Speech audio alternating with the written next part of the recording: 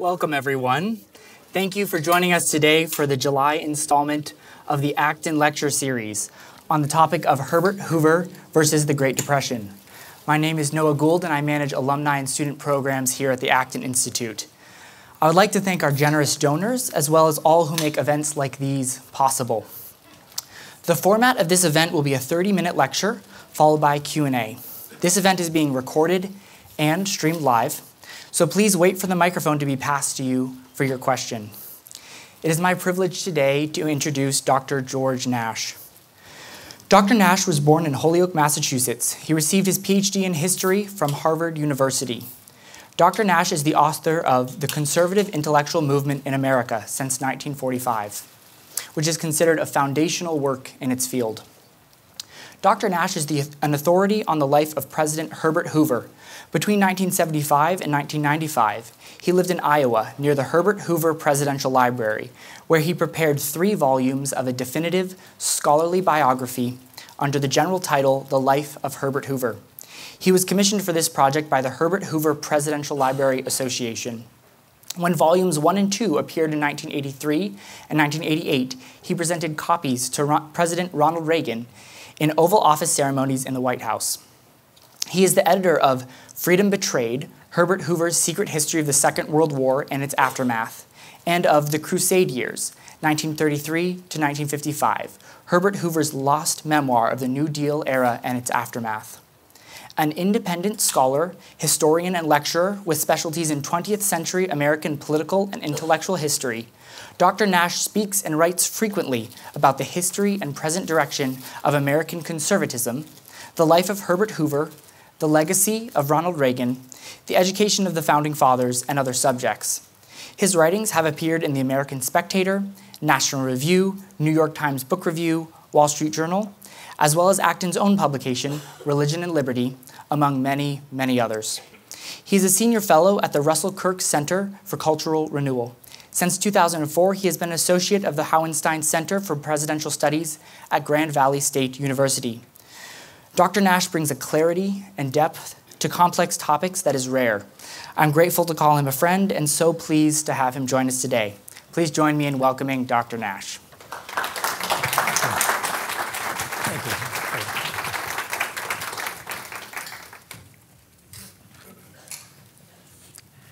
Thank you, Noah, for that very gracious introduction, and good afternoon, everyone. It is both a pleasure and an honor to be in your company as the guest of the Acton Institute. And I want to thank Noah and your colleagues for inviting me to this platform and for all the courtesies you have extended to me. On March 4th, 1929, Herbert Hoover was sitting on top of the world. As he took his oath of office that day to be President of the United States, he could look back on a career path that had curved unbrokenly upward. Born in Iowa in 1874 and orphaned before he was 10, by 1914, Hoover was an internationally acclaimed mining engineer living in London.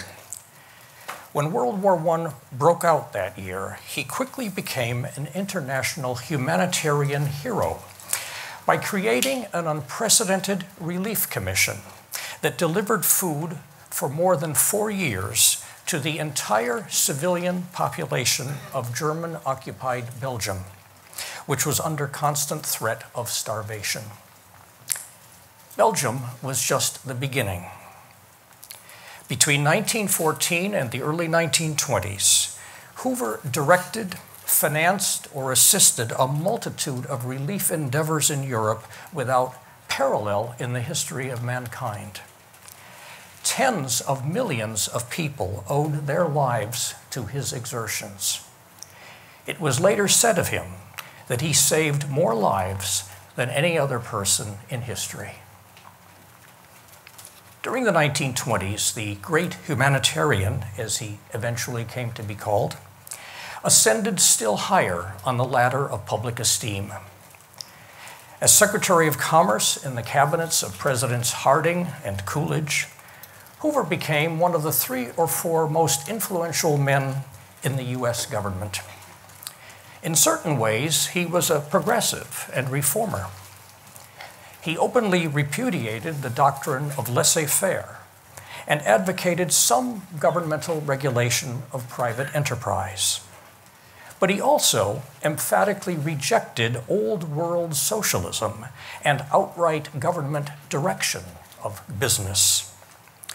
He called his political philosophy, in a book of that title, American Individualism, a philosophy grounded in what he called America's most precious social ideal, the ideal of equality of opportunity.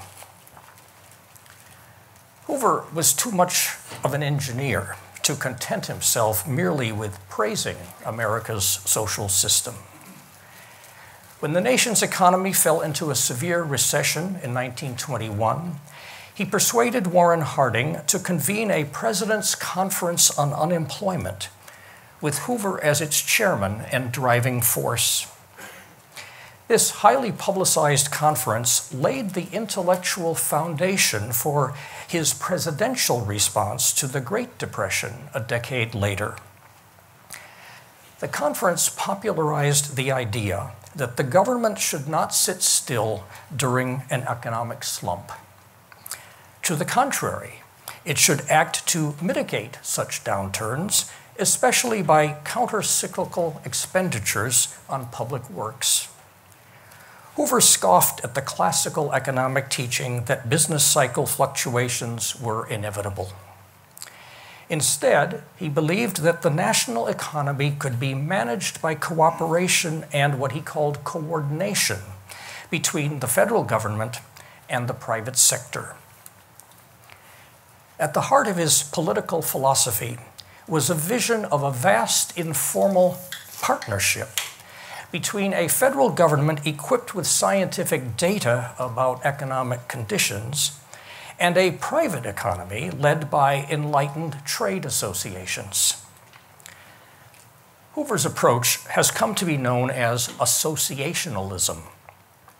To him, it was a proven progressive formula for non-coercive, non-political promotion of the general welfare. By 1928, Hoover's reputation was immense. As he campaigned for the presidency that year, some of his supporters produced a film about him with the title Herbert Hoover, Master of Emergencies.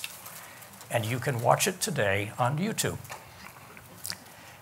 In November, he was elected president in a landslide and without ever having held an elective public office. Once inaugurated, Hoover acted quickly to fulfill the public's great expectations. Privately, however, the new president was not as sanguine about the future as he appeared to be. For several years, he had watched with apprehension as the stock market had soared to spectacular heights, a surge fueled by massive investor borrowing of money to buy shares. As Secretary of Commerce, he had tried in vain behind the scenes to nudge the Federal Reserve Board into restraining the bull market. In the spring and summer of 1929, the nervous chief executive again attempted to persuade the Federal Reserve Board, and the barons of Wall Street as well, to break the speculative fever. His largely covert actions had little effect. When the crash finally came in October, Hoover's first response was to assure the nation that the fundamental business of the country, his term, and he had defined that as the production and distribution of commodities, was, again in his words, on a sound and prosperous basis. But as the market's downward spiral continued, he realized that the debacle's effects had not been confined to Wall Street. The national psyche itself had suffered a shock. If the spreading mood of fear, uncertainty, and hesitation in business were not checked, he said, the economy could plunge into a grievous depression. Hoover now took steps that changed the course of American history. Instead of allowing the business downturn to run its course, he intervened on a scale unmatched by any previous president. Convinced that the country's difficulties were psychological, a term he used, he dominated the public stage with a flourish of activism. He convened a series of conferences at the White House with business leaders who pledged to maintain wage scales at their current level in defiance of economic orthodoxy. A high-wage policy, he and many others argued, would sustain purchasing power and thus stimulate future production of goods. Hoover also conferred with leading labor leaders who promised not to strike or seek destabilizing wage increases during the emergency.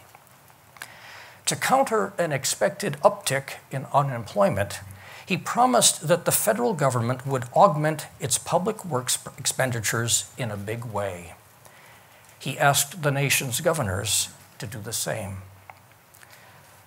To Hoover, these measures were not eccentric nostrums. They reflected the teachings of an increasingly popular proto-Keynesian so-called new economics that he and others had been promulgating since the unemployment conference of 1921. His program of recovery won widespread public approval. In effect, Hoover was practicing a kind of psychotherapy designed to restore the nation's badly shaken confidence. Confidence, that to him was the key to renewal of prosperity. By stabilizing the economy through a high wage policy, industrial peace, public works spending, and other actions, he believed that he could defeat the fear of unemployment and the emotions, again his word, that were threatening an economic breakdown. Both then and forever after, Hoover was proud of the extraordinary agreements he had forged, proud of his break with the fatalism of laissez-faire. Confidently, deliberately, and self-consciously, he had abandoned the principle of political non-interference with the business cycle. As never before, the President of the United States had placed one man, himself, in charge of guiding the nation back to prosperity. And having done so, he was quick to proclaim success. On March 7th, 1930, he told a news conference that, I'm quoting now, "All the evidences indicate that the worst effects of the crash upon employment will have been passed during the next 60 days. Less than 2 months later, in an address to the Chamber of Commerce of the United States, he said, "I am convinced we have now passed the worst, and with continued unity of effort, we shall rapidly recover." He declared his great economic experiment, his term, had, again quoting, "succeeded to a remarkable degree." Hoover's optimistic prophecies of early 1930 eventually cost him dearly in public disillusionment. But at that juncture, they did not appear so outlandish. Many other seasoned observers and analysts, including distinguished economists, shared his belief that the worst was, or very soon would be, over. And many gave him credit for calming the public mood immediately after the crash. For a time, it appeared that Hoover's policy of cooperative action outside of government, an interesting term, had been vindicated. In the early months of 1930, the stock market recovered much of the ground it had lost during the previous autumn. But then, as would happen repeatedly in the next 3 years, just when Hoover thought he had restored economic equilibrium, unexpected turbulence arose. In June 1930, Congress enacted and Hoover approved the highly protectionist Smoot-Hawley tariff. Hoover took solace from its flexible rate provision that permitted the president, upon recommendation by the Tariff Commission, to raise or reduce tariffs by as much as 50%. In this way, the White House technocrat reasoned, he could take tariff making out of politics and adjust rates on a scientific basis. And I don't believe he would have signed the bill without that provision, for which he fought hard. Now, just how destructive the Smoot-Hawley tariff proved to be remains actually a subject of some debate. But psychologically, its impending enactment appeared to upset the edifice of confidence that Hoover had been building. As the congressional struggle over the tariff reached a climax, the stock market tumbled in what was described as a torrent of liquidation.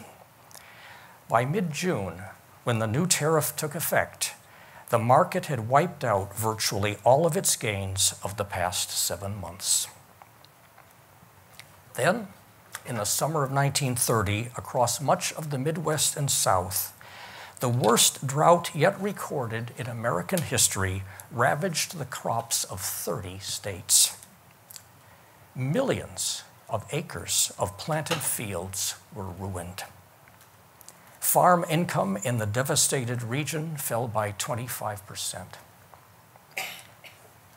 No one could blame Hoover for the drought.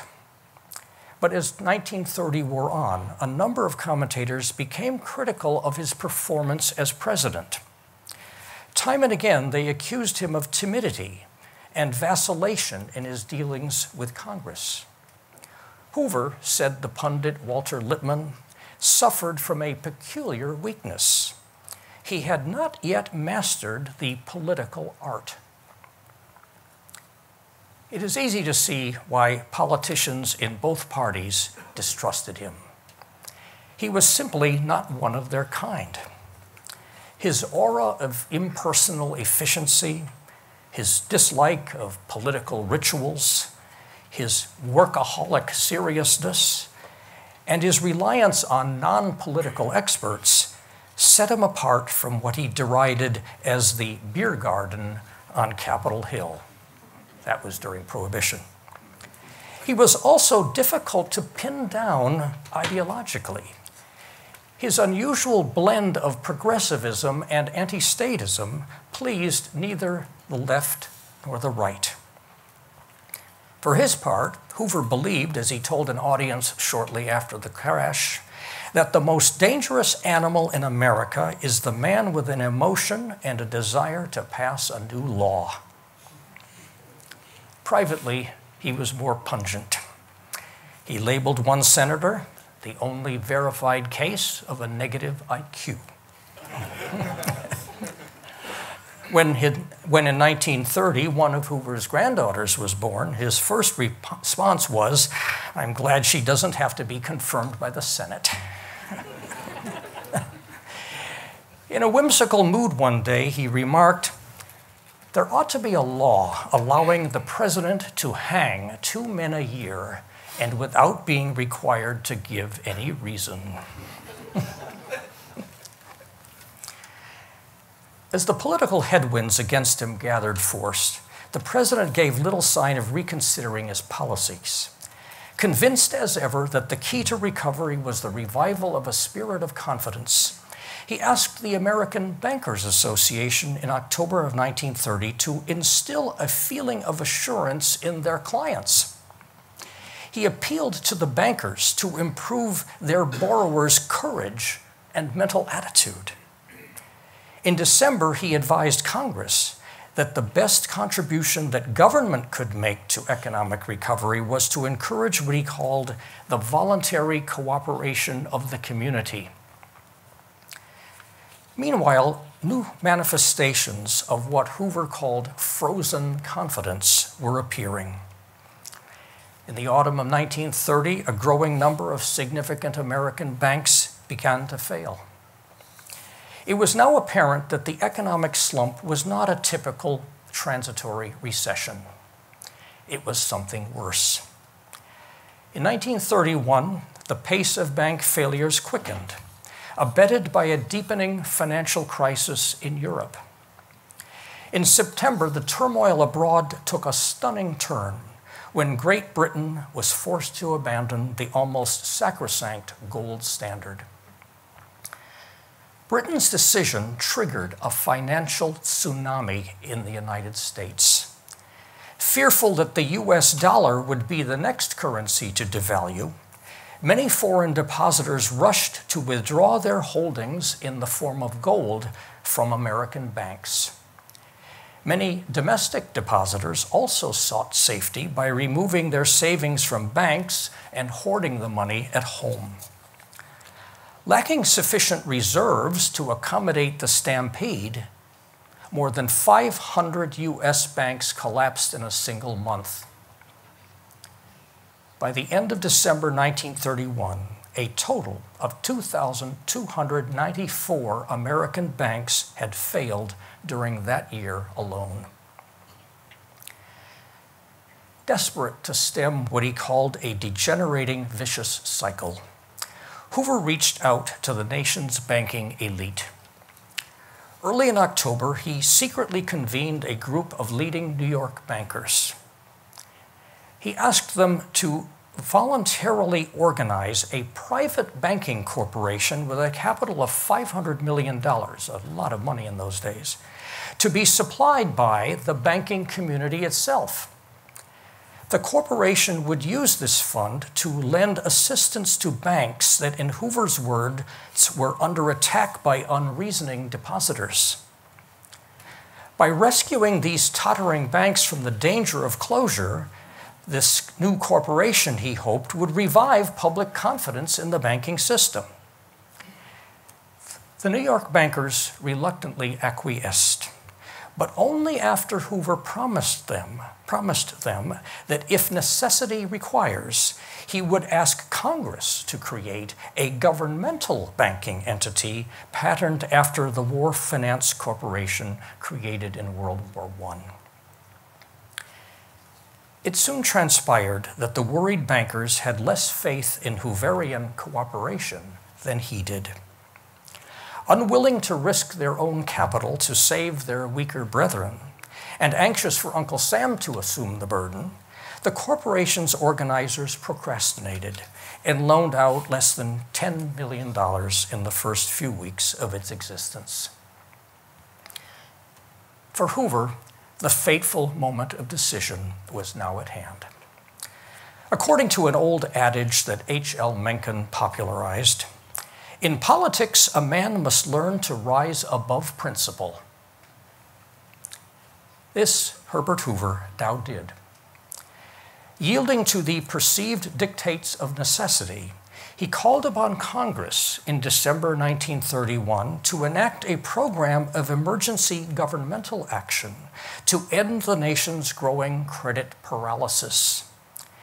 He asked Congress to establish a Reconstruction Finance Corporation with broad power to lend money directly to beleaguered banks and other commercial institutions.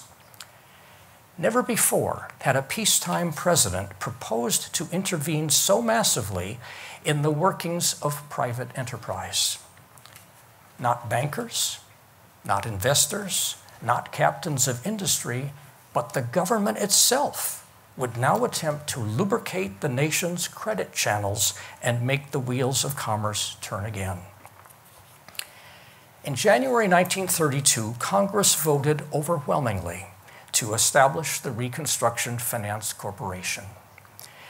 During the next 5 months, the RFC authorized more than 5,000 loans to more than 4,000 banks and other commercial institutions in financial difficulty.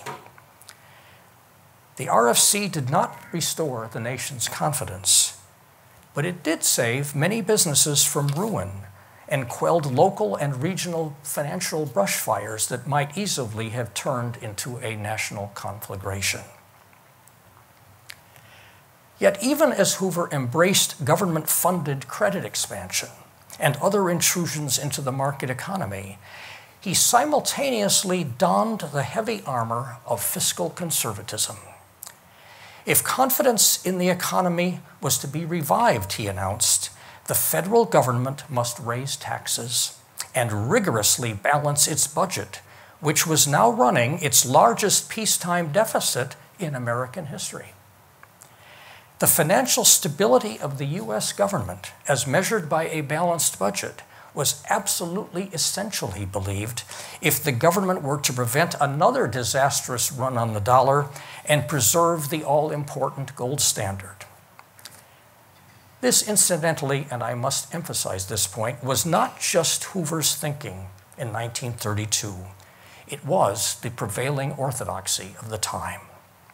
Few Republicans or Democrats dissented, although they argued about which kinds of taxes might be raised. In June of 1932, Congress enacted, and Hoover signed into law, the largest peacetime tax increase up to that date in American history. Meanwhile, the deepening depression was taking a growing toll in human misery.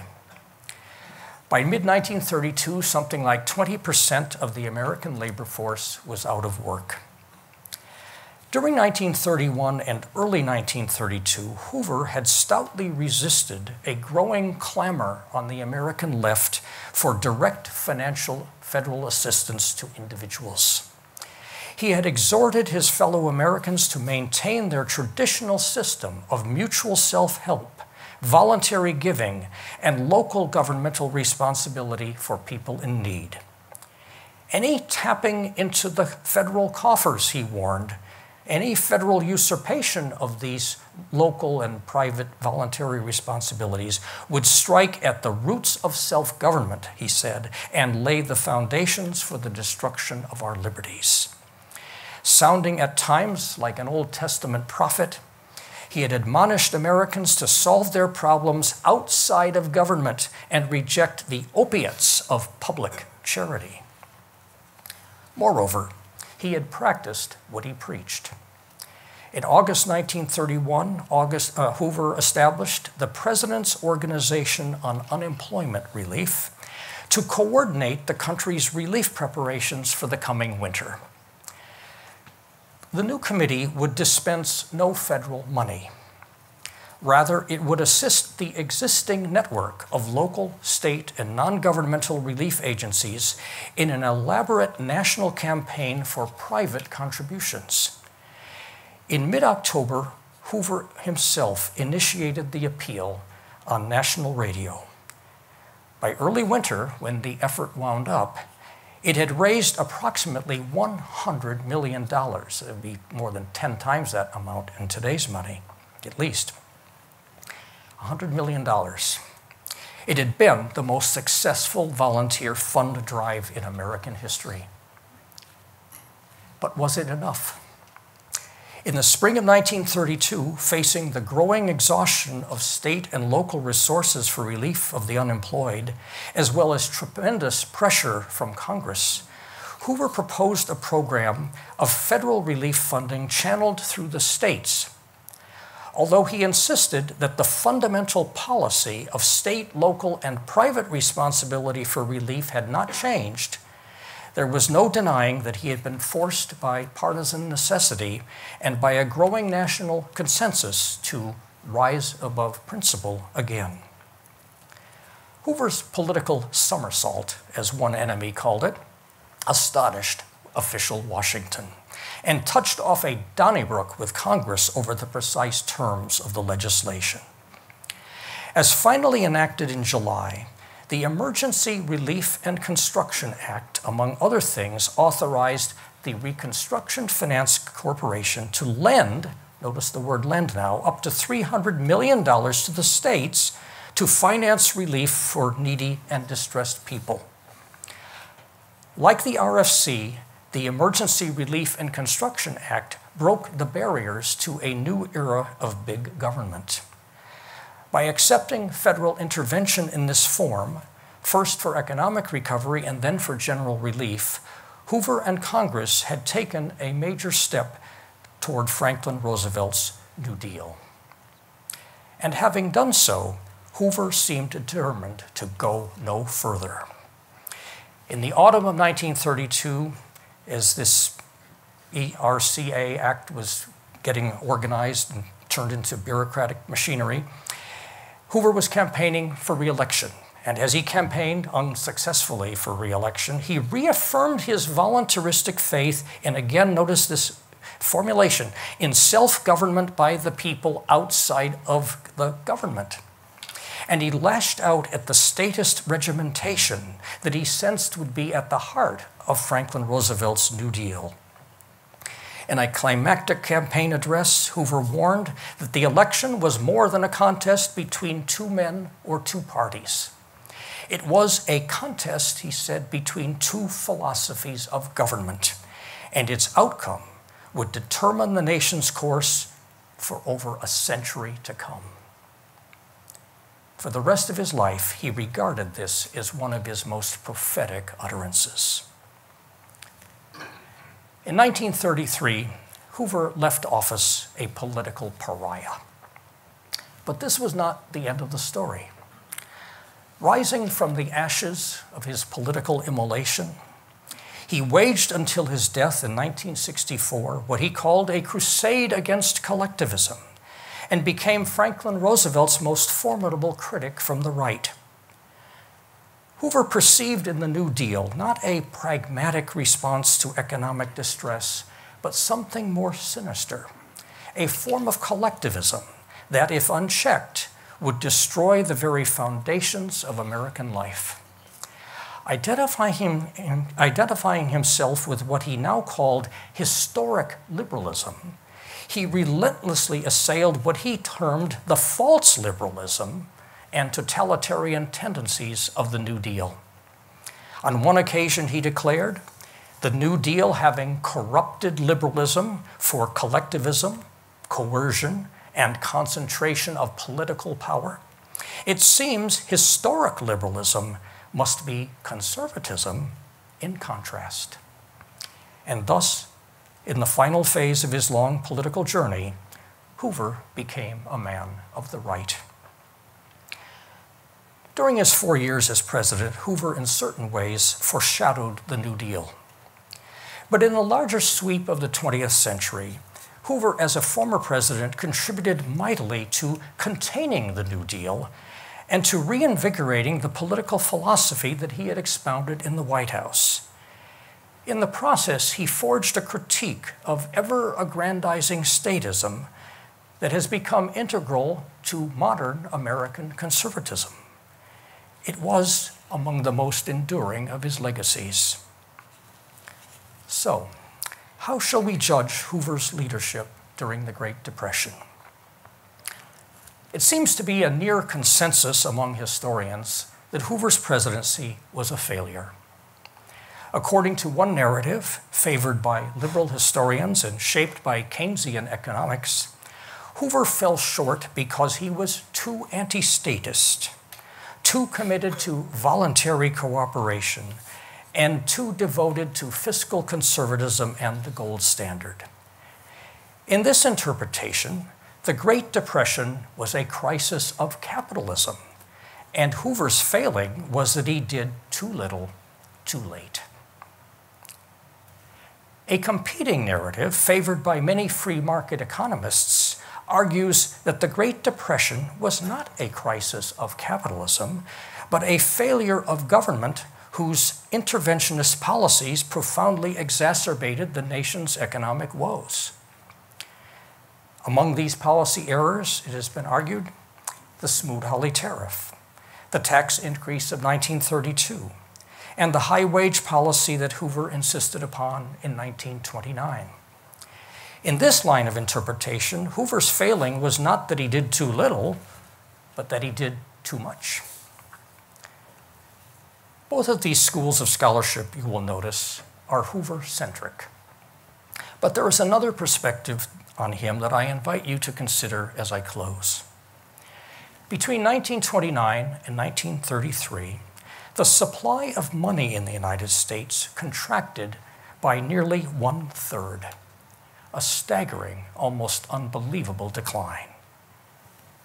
Why did this happen? In their monumental Monetary History of the United States, published in 1963, Milton Friedman and Anna Schwartz placed the blame squarely on the policies, passivity, and ineptitude of the Federal Reserve Board, the legal guardian of the nation's monetary system. It is a complicated story, but in the judgment of Friedman and Schwartz, it was the Fed that was mainly responsible for converting what they called a garden variety recession into a major catastrophe. Since 1963, Friedman and Schwartz's indictment of the Fed has won considerable acceptance among economists and reinforcement from the Fed's principal historian, Alan Meltzer. But if Friedman, Schwartz, Meltzer, and their fellow monetarists are substantially correct, what should we now say about Herbert Hoover? In all of American history, no president has been more conscientious and hardworking than he. For 3 years and more, he strove without stint to induce the American people to shake off their frozen confidence. Repeatedly, he pleaded with banks to resume lending, with depositors to stop hoarding, and for morale-building action that would arrest the deepening credit freeze.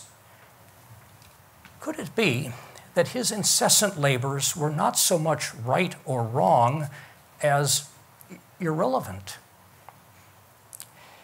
It reminds me of the Greek mythological figure, Sisyphus, forever condemned to push a heavy boulder up a hill.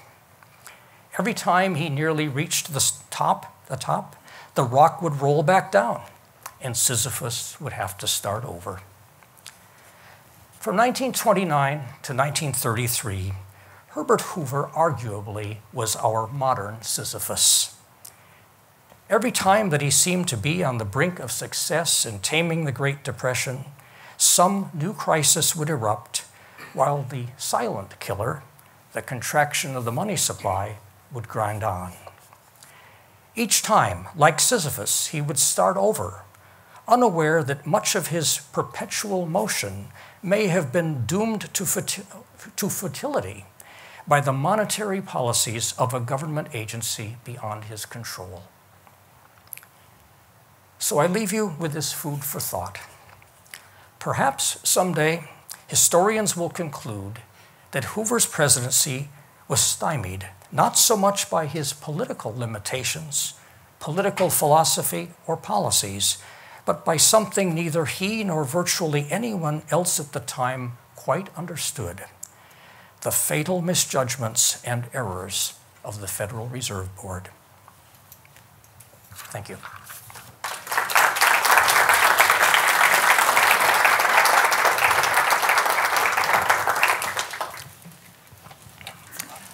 I understand there is time for questions, and there will be someone with a microphone, so if you'll raise your hand, I'll call on you, and then the mic will be provided so that I can hear your question. Yes, right over there, fine. Start with an easy question. How would Herbert Hoover govern today? How would Herbert Hoover govern today? Today. First of all, I doubt that he would recognize the complexity and enormity of the federal government. For example, there was no Federal Deposit Insurance Corporation in existence during Hoover's time when all those banks were failing. That would be one example. There was not the expectation of massive federal intervention that has now become commonplace. Now, if there's any jittering in the economy, we all turn to the White House and Congress and so on. Automatically, we expect the president and the political elites to respond, and they are judged upon how much they manage how well they manage the economy.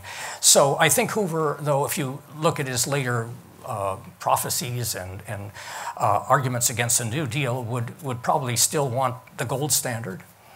For example, he would probably be a fiscal hawk, as he's turned into, especially in the last 2 years of the Depression. And he turned into it primarily because he thought that the gigantic federal deficit would undermine foreign investors' confidence in our stability, and that would lead to a run on the dollar and the collapse of the gold standard, and all sorts of bad things would presumably happen. So I suspect he would be something, if he's consistent now with what he was then. Obviously times change, and I recognize it's a hypothetical, but it's interesting. The Hooverian perspective rather on this time would be, I think, interesting in another respect.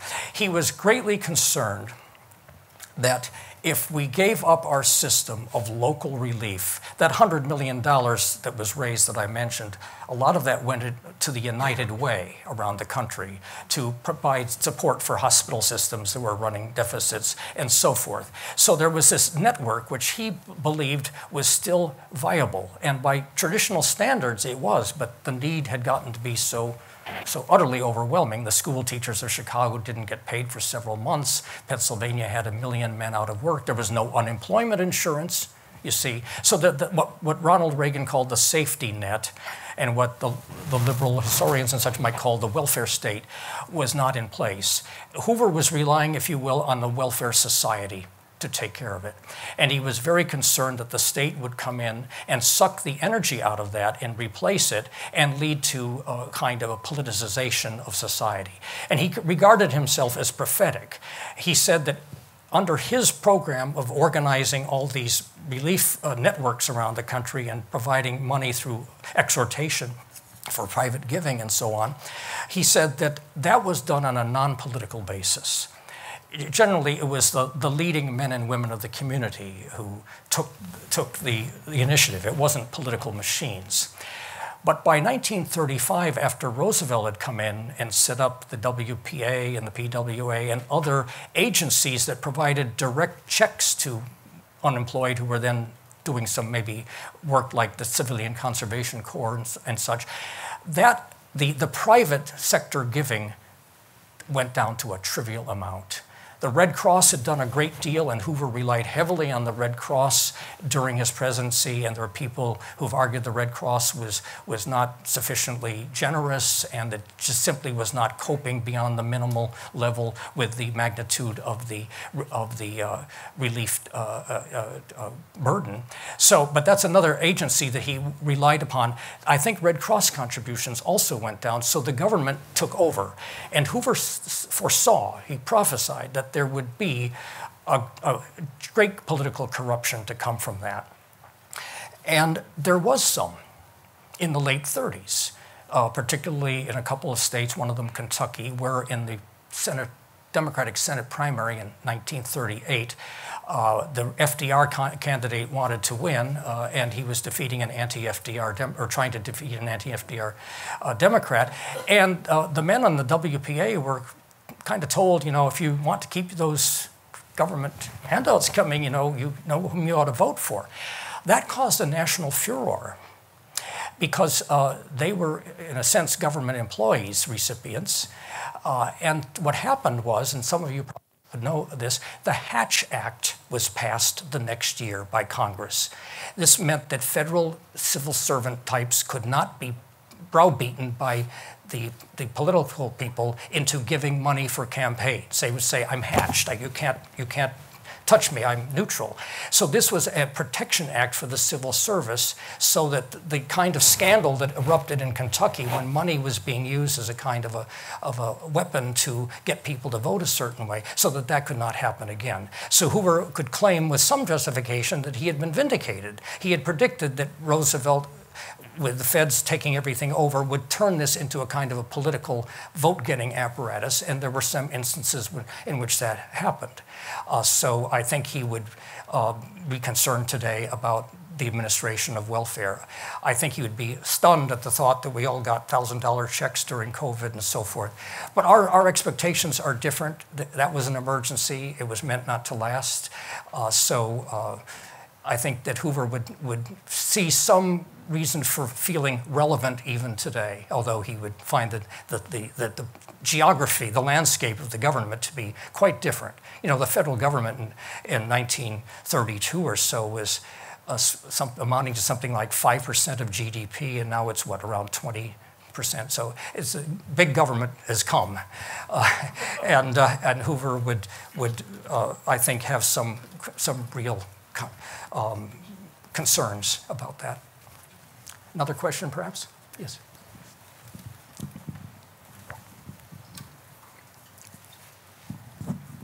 You mentioned a tariff early on. That was a pivotal point in this process. Could you explain more why that was so pivotal and why it was so contentious? Yes.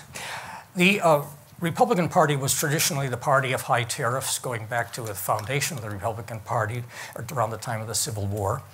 And in 1922, a Republican Congress with Harding as president had passed a very high tariff policy on imports as a way of protecting, that was the term, protectionism, protecting American industry from cheap labor industry in other countries.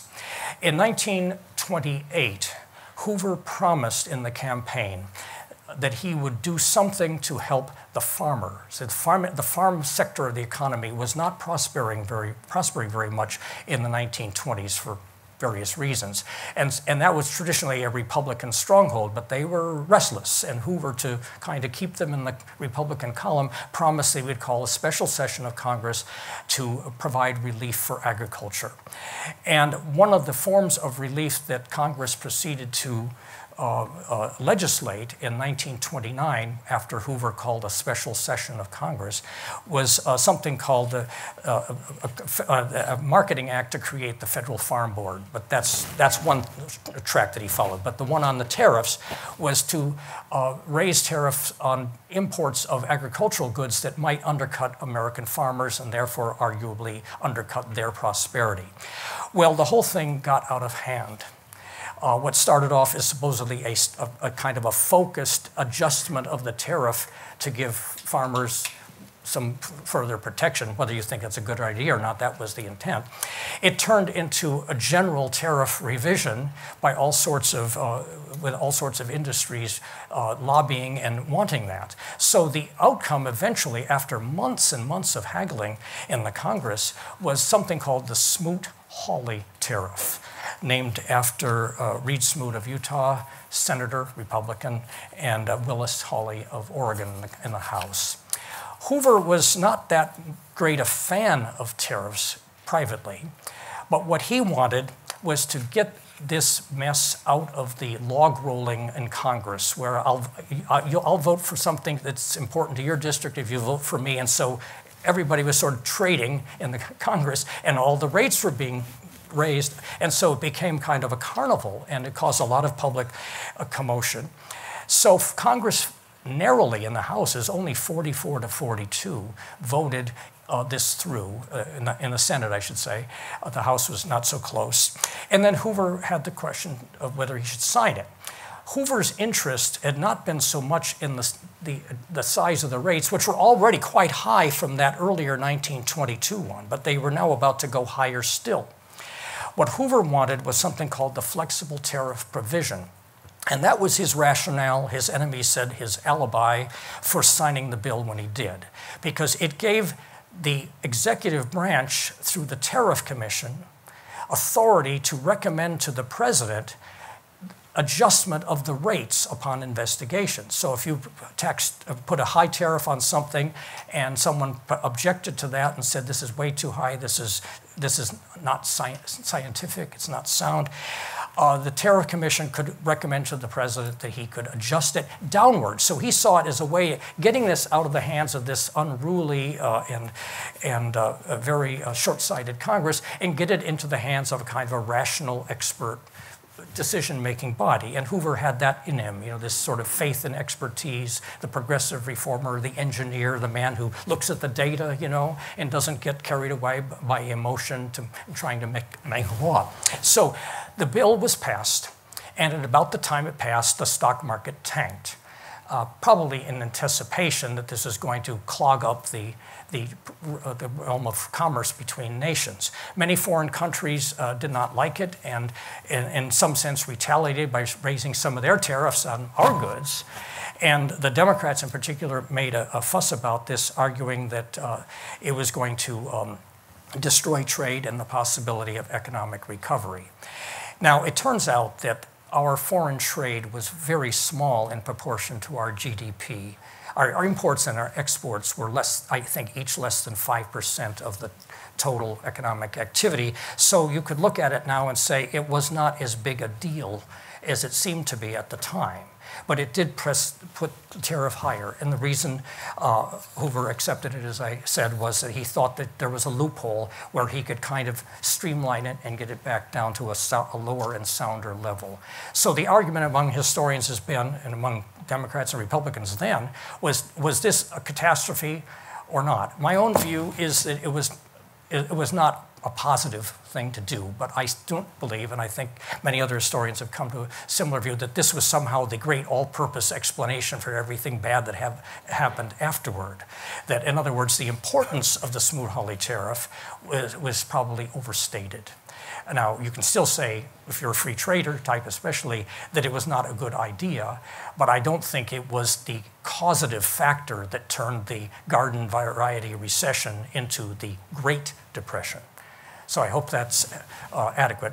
Roosevelt kind of was against it, but during the campaign of '32, he had to kind of pull in his horns a little because the farmers in America liked the high tariff, and Roosevelt had been promising to lower it, and then he realized he might lose the farm vote, so he kind of, well, we're only going to, to lower it to a reasonable level, and we'll do it by bilateral negotiations. So he kind of tried to smooth that over, but that was kind of the politics of the matter.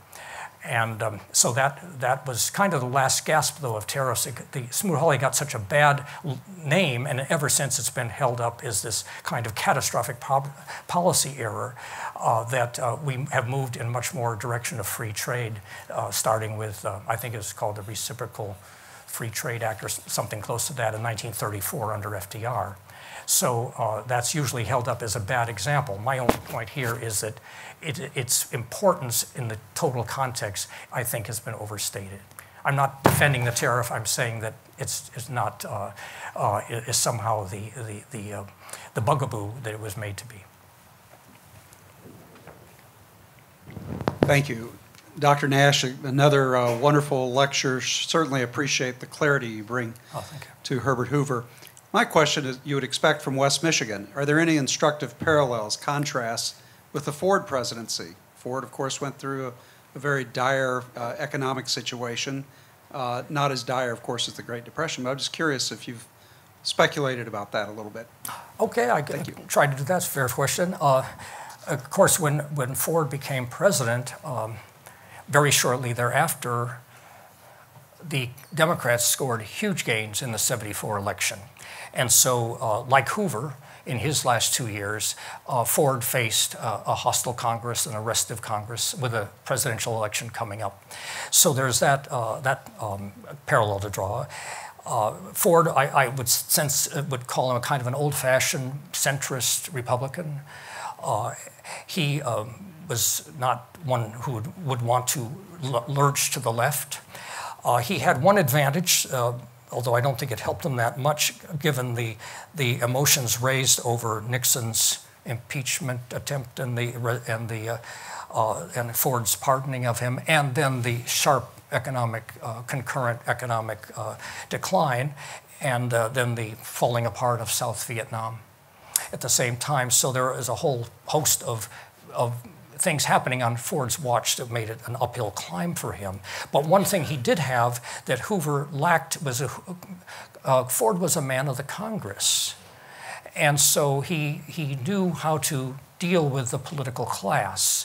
Hoover was an outsider. Now, he had good friends and allies in Congress, but he was not generally liked by members of Congress, particularly the conservative wing of the Republican Party, who thought he was too much of a progressive. Whereas the progressives in the Republican Party, the so-called rhinos of the day, La Follette and Norris of Nebraska, and they were called by one of the conservative senators sons of the wild jackass, because they were so cantankerous and not clubbable. They didn't work in harmony. And they held the kind of the balance of power in the Senate. And many of them hated Hoover, whom they thought was an insufficient progressive. And one historian once said of Hoover that he was too progressive for the conservatives and too conservative for the radicals. So he kind of fell in between. So I think Ford did not come to be disliked the way that Hoover came to be disliked. Ford did not have the same weight to bear in personal terms. It was personalized for Hoover. you know, there were Hoovervilles in this country. Some of you have heard that. These are unemployed people living in shanty towns on the edge of cities. The armadillo was nicknamed the Hoover hog because there was so little meat on an armadillo. Blankets, you put a newspaper over yourself on a park bench, that was a Hoover blanket. So Hoover was vilified, and so he had come in with this great expectations, almost this wonder worker, this great engineer, this great humanitarian, and yet and so many people personalized their anger and took it out on Hoover. The joke that went around in '32, which Roosevelt told on the campaign trail even, was that there was a hobo who held up a sign saying, he was hitchhiking, and he said, sign says, "Give me a ride or I'll vote for Hoover." And supposedly he crossed the country in 10 days. So Hoover, it's too bad because Hoover, I do believe, cared, but he did not have a kind of a persona that exuded that, whereas Roosevelt had what was called the big smile and this sense of fatherly concern. And so Roosevelt had something that Hoover lacked, and that was that kind of empathy that he could have with people. Hoover could share that empathy, particularly in private settings, but it was harder for him to project that way. So one of Hoover's political weaknesses was that people saw him as just this stern figure, always working, always droning on about our ideals and so on.